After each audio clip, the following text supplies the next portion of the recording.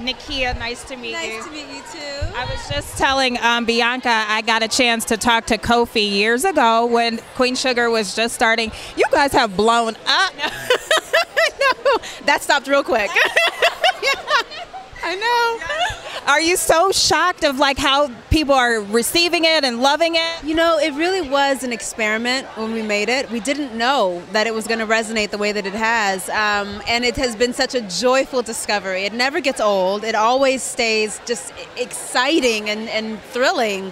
And I think we all recognize that it's sort of a show of our time and for our time. You know, it's right on time, really. So it's just such a joy to be able to share it, and I'm so happy people are loving it.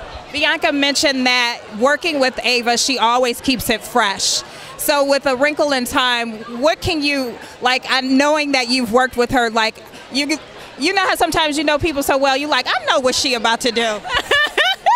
You know what? With this one, I have no idea. I really don't. I know that it's going to be honest. I know it's going to be authentic. I know that it's going to be meaningful. But I mean, those images in the trailer are mind-blowing. They're mind-blowing. And I don't know, I haven't seen Ava do this before, which is why this is so exciting. And when I talked to her about it, I said, you know, how do you feel now? She said, I feel like I can do anything. To have, you know, someone of her stature say that as a discovery is such a brilliant, beautiful thing. So I can't wait. What do you think after this one, you know, because this is huge. I mean, like you said, creatively, it's so huge.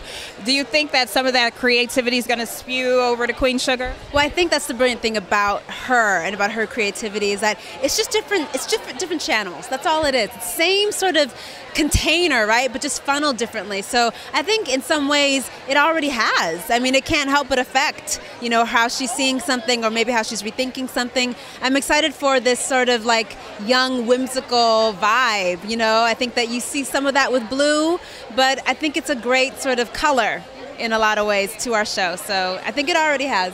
Last question. You're a woman, you're in power, you're really, you know, making a difference and being that voice for other women. This movie is more targeted to young girls. What message would you like for them to walk away with, even though you haven't seen it, but just seeing Ava's work and knowing her work?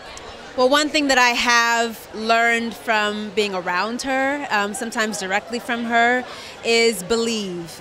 It doesn't matter if you've done it before. It doesn't matter if you haven't even been good at it.